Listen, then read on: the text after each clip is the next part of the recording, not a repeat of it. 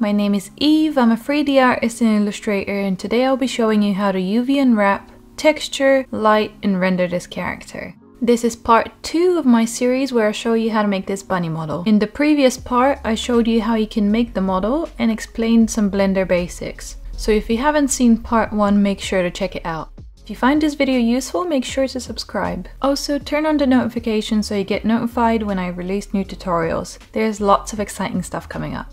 So before we start UV unwrapping and texturing our model here, we want to apply all the mirror modifiers that we put on our meshes earlier. Press down here on the tick mark next to the modifier and select apply. Then repeat that for every mesh that has the mirror modifier on it. Before we start, it's good practice to apply all transforms to your meshes. As you can see here, we have some values in the translation, and we want to get rid of those. Press A to select all the meshes, and then go into Object, Apply, All Transforms. Now we don't have any random values.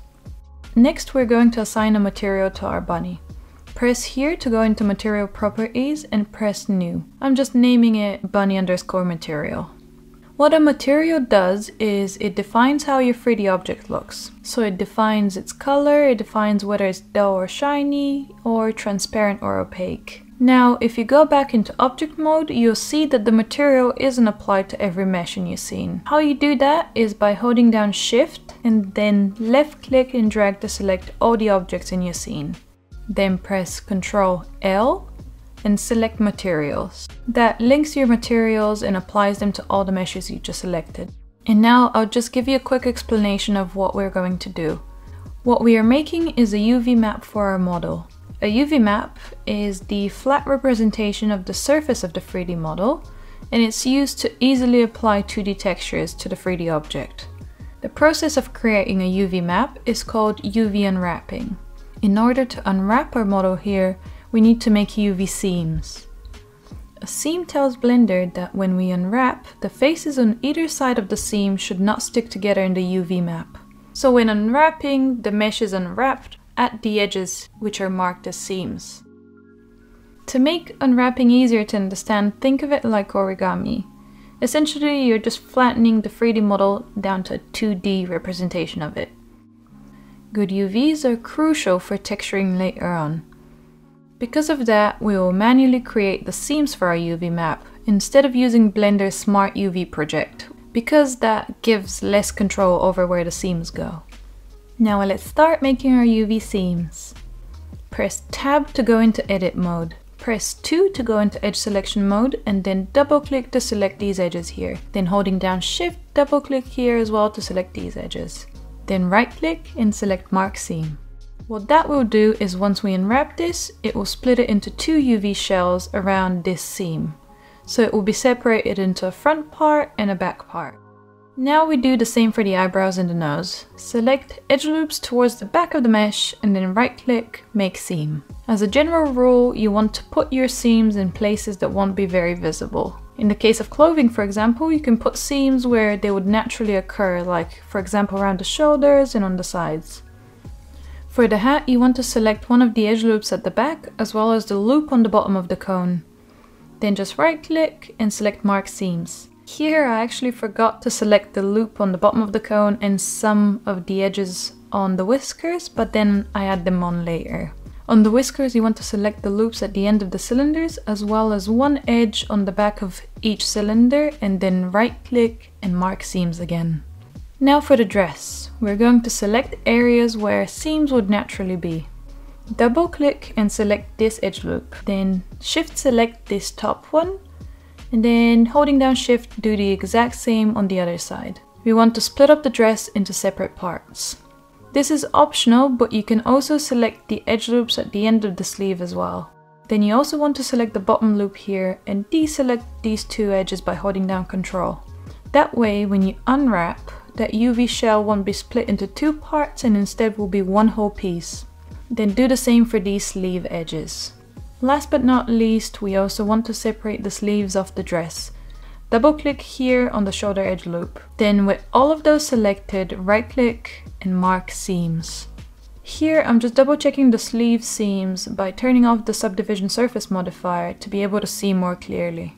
As you can see, all the edges around the shoulder haven't been marked as a seam, so now I'm selecting the remaining edges and marking those as well. After that, I increase the subdivision surface modifier levels again. Next is the body. I also want to split that into two parts, front and back. You could also split the arms and legs off into their own UV shells, but for the purpose of this tutorial we'll keep it simple. Select the edge loops running through the middle of the body. Deselect the bottom of the shoes. We'll separate the bottom into its own UV shell by selecting the edges along the sole of the shoe.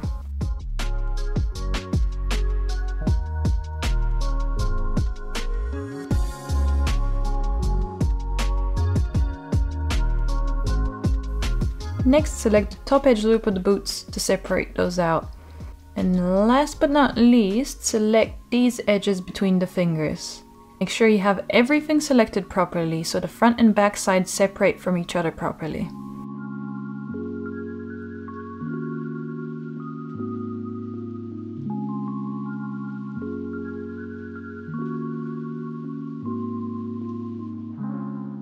Then once again, with everything selected, right click and then select Mark Seams. With the body done, we now move on to the accessories. For the bag, you want to put a seam around the front and a seam around the back of the smooth cube. Select the edges there and then right click and mark seam again. You do the same for the cube and the cylinder that make the closing mechanism of the bag. Select these edges and then right click again, mark seams. I do the exact same for the other bag. We won't do any seams for the eyes because the geometry has a hole at the back, which means that it will unwrap properly without any extra work. So now our UV seams are done. With that done, we are almost ready to unwrap. Hold your mouse over the top right corner and pull out another workspace window. Press on the left here and select UV editor. We're going to use this to see how our texture looks. Down here, pull up the timeline and change the editor type from timeline to shader editor. Now we're going to connect a UV grid texture to our bunny material. The reason we use this checkerboard grid is to check for any stretching in our UVs once we unwrap them. Ideally, you want to avoid any stretching and have nice even squares. Okay, now let's press Shift A to add a texture. Add an image texture. Connect the color of the image texture to the base color of the material. Then press here in the viewport to enable the texture preview. In the image texture node, press New and make it double the size, which is 248 by 248 pixels. And now here from generated type, select UV grid. Press OK to create the UV grid texture. Now all I'm doing is just double checking all my seams before unwrapping. As I mentioned earlier, I had forgotten to select the bottom edge of the hat as well as the back of the whiskers. Here I select the bottom of the cone and mark the edge loop as a seam. I also put seams around the back of the whisker cylinders by selecting one edge each on the back and then marking those as seams. After double checking all your seams, press Tab to go into object mode and then press A to select all objects. With all of your objects selected, press Tab again and now go into edit mode. Then press A to select all faces. Finally, you press U and select Unwrap. Now your model is unwrapped. As you can see here on the right, we now have a flat 2D representation of our 3D model. The UV grid we applied doesn't seem to have any major stretching, which means we've done our UV seams well.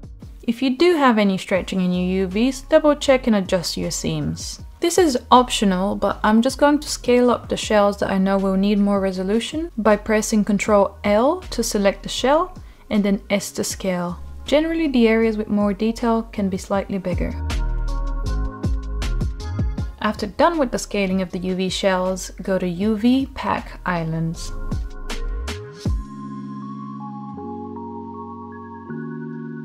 Now we can remove our grid texture and assign a new blank one in order to start making our color map. In the shader editor, delete the UV grid texture and press Shift A to add a new image texture. Connect the color of the image texture to the base color of the material. Then press New and in here make the texture white. Also make sure that it is 248 by 248 pixels. Then press OK. Here I'm just naming it bunny_texture. As you can see in the UV editor on the right, now we have the white texture assigned and we're ready to start texturing. I'm just keeping the UV editor on the right so you can see the texture update as we're painting the model. And then I'm also resetting the shader editor back to timeline and getting it out the way. Now we're going to duplicate the reference image plane and increase the opacity so we can swatch the colors for the texture from it. Select the reference plane and then press Shift D to duplicate it and X to constrain it to the X-axis. Then go into Object Data Properties down here and increase the opacity back to 1. Then also make sure that that plane is sent to back instead of front so it's behind your model. And now we're ready to start texturing, which is the fun part. Press Tab and go into Texture Paint mode. Now here on the left you can see all of your tools, and then on the right you can see all the tool properties. We'll be using the bucket tool and the brush tool today. Let's start with the bucket tool to fill in all the main colors. If you go into color palette here, on the right you can save the colors that you're using for quick access. Press on New to make a new palette. Press here and select the eyedropper tool. Then click on the reference image plane to swatch a color. Press plus to add the color to your color palette. Now you can see here on the right, your 2D texture is updating as we're painting on the 3D model. Let's paint the head now. Go back into object mode and select the head geo. Then press tab and go back into texture paint mode. Swatch the yellow from the body and save it to your palette. That makes painting later on much quicker if you need to go back to the same color. Then I continue to do that for all of my 3D objects until I have all my main colors done. After that, it's time for painting details. Turn the background reference plane back on and then press 1 on the numpad to align to front view. Here we're going to use the brush tool. Select it and then you can decrease the radius from up here. Here on the right in the tool properties you can turn on symmetry to be able to paint on both sides at the same time. In fall off you can also change the hardness of your brush. Use constant for a hard edged brush. Then just select the pink color you've swatched and start painting the cheeks in. You can keep swapping between the pink and the yellow to refine the shape. We'll also paint the rest of the details with the paintbrush. So all the details on the dress, the ears, the accessories will be painted by hand. When painting on the dress, I turn on Stabilize Stroke on the right here, which smooths my lines. For certain areas you can turn on Symmetry and then turn it off whenever you don't need it anymore. When I painted the sleeves here, I turned on Symmetry in both X and Y to be able to mirror the results across both axes. This way you can paint much quicker. Keep in mind that texturing by hand just takes time. Be patient with it and most importantly, have fun. It does take a while and there's constant back and forth, but eventually things start taking shape. Here I've sped up the tutorial a lot as otherwise it would be hours long. But I'm not really doing anything special here, I'm just repeating what we did so far and manually painting all the details on the dress, ears, bags and hat. And now, after a while of painting everything in, we're done with texturing. Here on the right you can see your painted texture. Make sure you save it from up here by going to Image, Save As. Otherwise you might lose all your progress, which is not gonna be fun. Save it as a PNG file. And now it's finally time for lighting and rendering. Go up here in Shading and turn on Scene Lights. Now you can see your lights in the viewport. At the moment you only have one default point light in your scene. You can see it here in the hierarchy on the right. Let's just move that to the back of the character. Select the light and then press G to move it back. For the moment I'm just turning off the shadow so I can see the light on its own. After you're happy with the positioning, press Shift D to duplicate the light. Position it on the other side in the back. And then increase the power of both the back ones to 3000 watts. After that, duplicate one of the lights again by pressing Shift D and then position it at the front. Decrease the power to around 500 watts. Also, you can increase the radius to 3 to soften it a bit. Here, honestly, everything is up to your preference. You don't have to use the exact values I use. You can play around with it and see if you can get some nice results with other positions or light combinations. Now I just want to decrease the shininess on the bunny material. To do that, you go here in Material Properties and then reduce the specular down to 0. Next up, let's add a backdrop. Press Shift A and add a plane. Press S to scale it and then G and Z to move it in the Z axis. Then press Tab to go into edit mode and press 2 for edge select mode. Select this edge in the back here and then press E to extrude it and Z to constrain it to the Z axis. Now we're going to add a modifier to smooth that back transition. Go into Modifier Properties and add a bevel modifier. Increase the amount to something like 0.5 and the segments to 10. Then right click and shade smooth. And now we have a nice backdrop. Let's assign a material to it now. Go into Material Properties and add a new material for the backdrop. Then down in the timeline here, change that out for a shader editor again. What I like to do for my backgrounds is make them one solid color. So I don't want my background to receive any light and have lighter and darker areas. If you do prefer that, feel free to skip this step. Go into the shader editor, press Shift A and search for emission. Add an emission node and delete the principled node. Then connect the emission to the surface in Material Output. Now choose a background color you like and it's done. Now we have a flat lit background that doesn't react to the lights in the scene. Now let's set up our render settings and then add a new camera after that. First go up here into Render Properties. We're going to use cycles, so choose it from the drop down menu here. Down here in sampling are your render samples. The higher your samples are, the less noisy and more clear your image will be. You can set them higher if your results are grainy when rendering, but that will also increase your render time. For now, just leave them as they are and adjust later if needed. I also turn on denoising in my renders. If you go all the way down here in color management, you want to make sure that the view transform is set to standard and not filmic. That way your image will be nice and vibrant. It will look a bit too bright in the viewport, but it's gonna look nice in the final render, I promise. After this, go into Output Properties here and set the resolution to 248 by 248 for a large square image. You could also do 1080 by 920 if you want a standard size image. Now we're just going to open another window with a 3D viewport in it. This way we can set up a camera on one side and then navigate around the bunny on the other side. Now let's set up a camera. Click in the viewport and press Ctrl Alt and then 0 on the numpad to set up a camera from view.